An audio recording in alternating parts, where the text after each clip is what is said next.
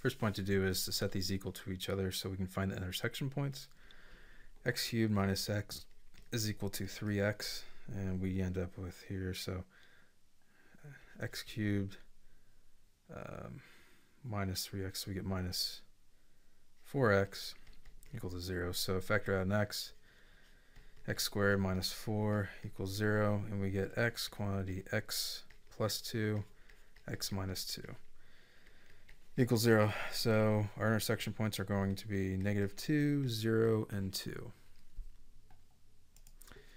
So I got the graph there. It's going to look approximately like that. So this is all the area in here that that's your enclosed area. So in this case, it's going to be, and we want to go from 0 to 2. The reason why, because if we take it from -2 to 2, it cancels. The area will cancel out, and you get 0. All right, so area is going to be 2, so we just take twice as much because it's the same from both sides. All right, 0 to 2, 3x minus x cubed plus x dx is equal to 2 quantity 0 to 2, 4x minus x cubed.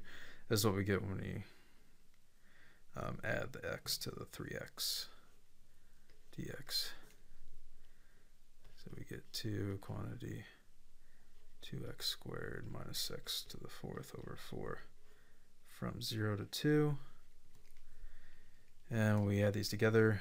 So area is going to be equal to 2 times 8 minus 4. And area is equal to 8. And that's it.